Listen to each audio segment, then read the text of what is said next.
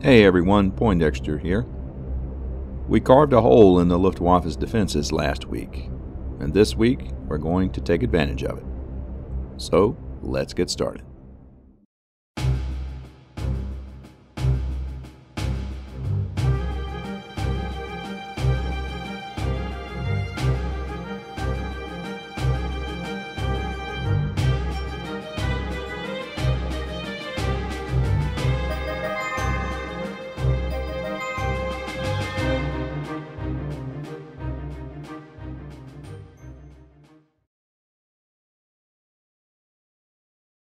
We receive our 15 SO points for the week, plus the 8 we carry over from last week, for a total of 23.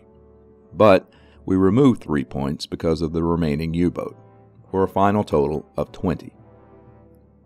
Once again, we're going to be flying 2 missions this week. Our first one should be fairly easy, as we're going to go back to Florence, Belgium, to finish off Airfield 14. We replace the heavy damage marker with the equivalent numbered marker, which is a 10. Since we need 2 points of damage to destroy the field, we're only going to take 2 bomber groups, the 93rd and the 305th. The reason why is that these 2 groups only need 2 more experience points to be promoted to average. Destroying this airfield will give them those 2 points. Since this raid is in Hex 13, we'll take the 4th fighter group, just in case the Germans decide to make an appearance. We'll arm both groups with M30s. We'll place our mission markers and our group counters. We roll for the Luftwaffe response, and we roll a 10, modify it to 8, which is a high response, the first one of this campaign. The Luftwaffe has gotten tired of us beating them down, and they're going to come after our small group with a vengeance this week. A high result means that German squadrons adjacent to our group's location will be able to attack us. We're going to be hit by German fighters every step of the way to the target.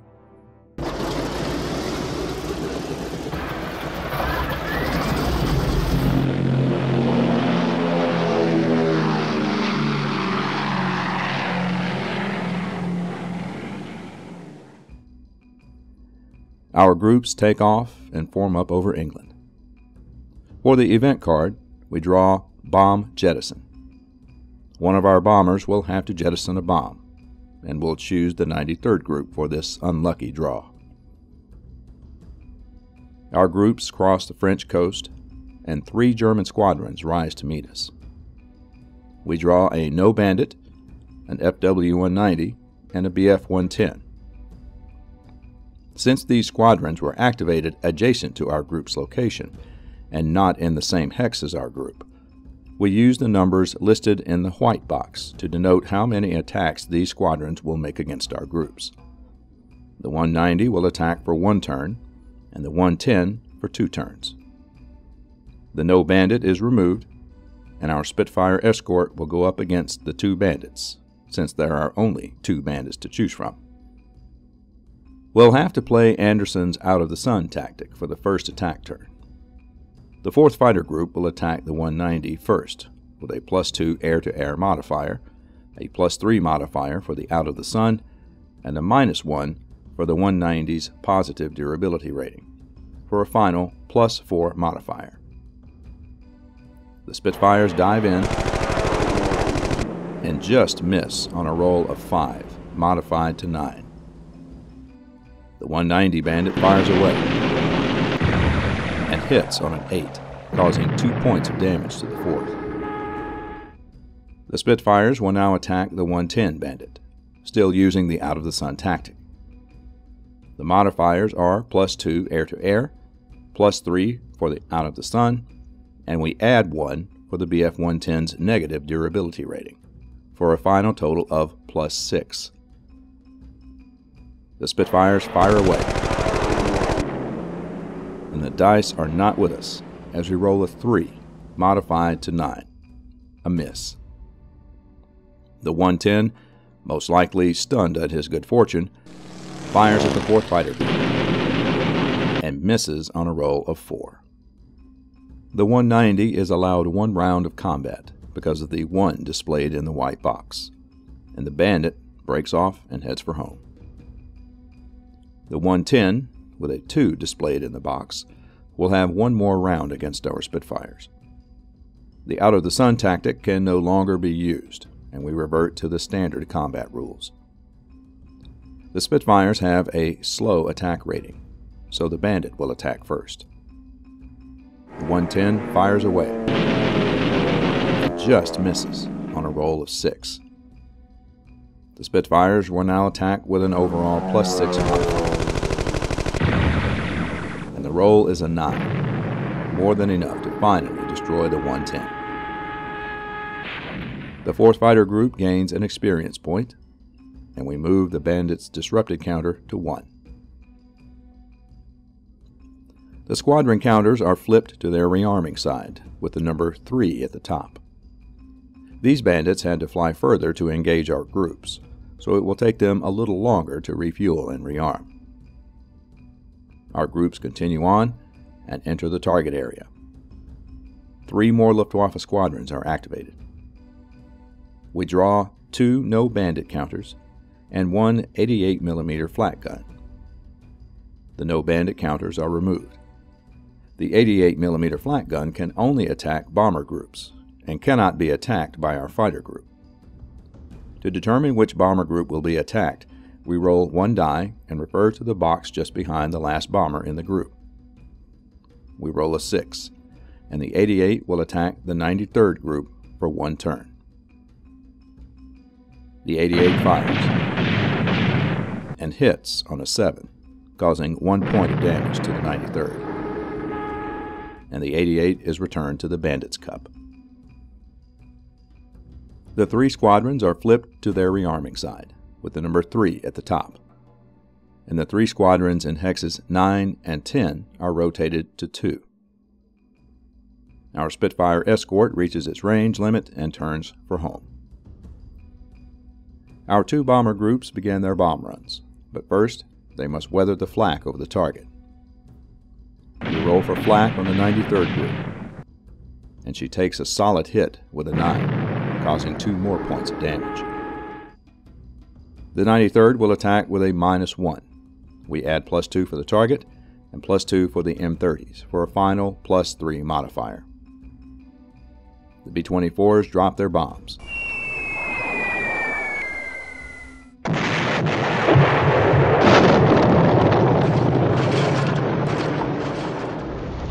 And all 3 bombs hit on modified rolls of 11, 12, and 8. 5 points of damage are caused, and the airfield is effectively destroyed. Regardless, the 305th still has a bomb run to make. The groups fly through the flak barrage. The roll is an 8, modified to 7 for B-17 durability, and 1 hit is scored against the group. The 305th will attack with a +4 modifier, +2 for the target, and +2 for the M30s. The 305th drop their bombs into the Inferno.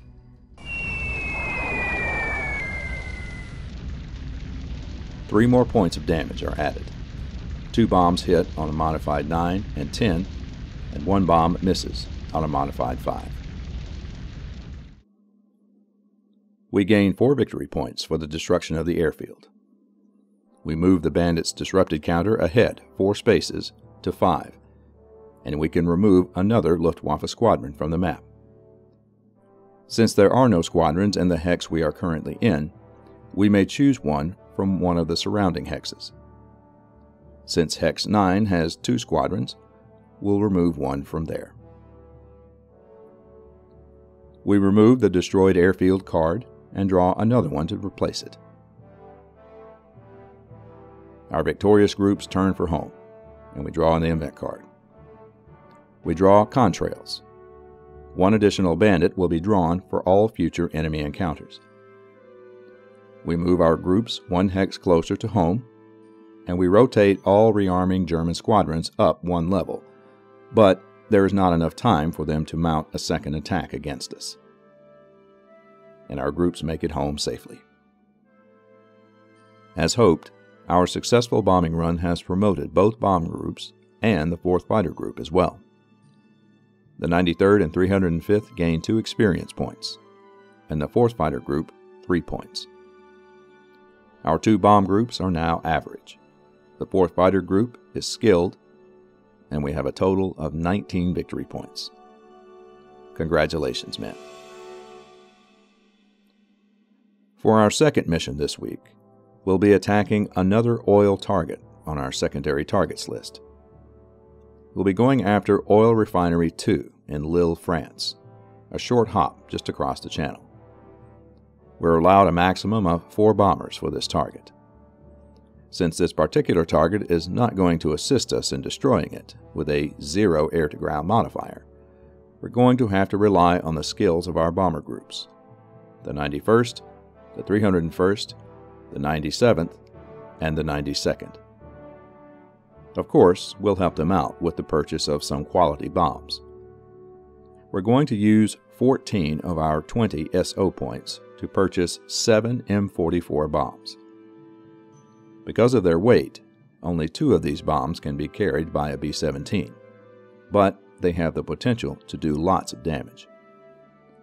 We'll place 2 M44s apiece on the 91st, 301st, and 92nd, and we'll place 1 M44 and 1 incendiary bomb with the 97th, since they are the only group with a +1 air-to-ground modifier. We'll place our mission counters on the main map and our group counters on the tactical. We roll for the Luftwaffe response, and the roll is a 1, modified to 0, which is a poor response.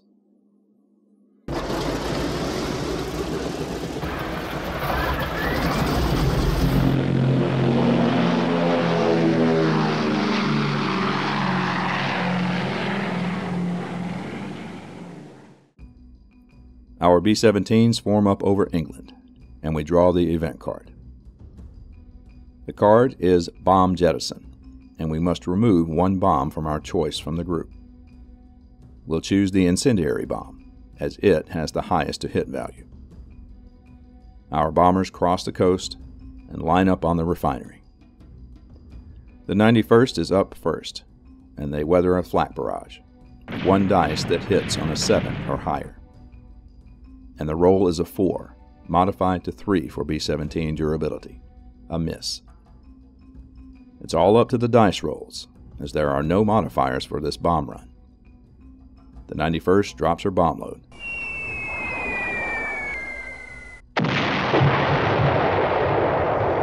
And it's a precision strike. Both bombs hit for maximum damage on an 8 and 9, a total of 6 hits. Next are the rookies of the 301st. The target throws up a flak barrage, and the roll is a 1, modified to 0 for B-17 durability, and no damage is caused. The 301st will bomb with a -1 modifier. The 17s drop their bombs.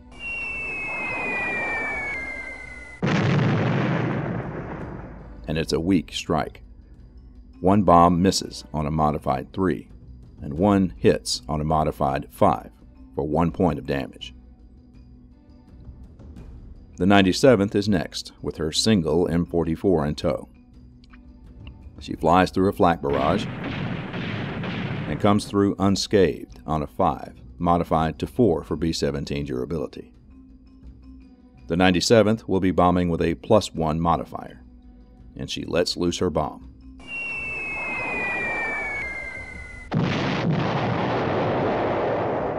And it's a bullseye strike on a modified 10. The target suffers 3 more points of damage. Only 2 hits are needed to destroy the oil refinery, and it's up to our last group to finish it off. First, the 92nd flies through a flak barrage and makes it through with no damage on a 6, modified to 5 for B-17 durability. The 92nd will have to make do with no modifiers on this attack run. She lines up and drops her bomb load.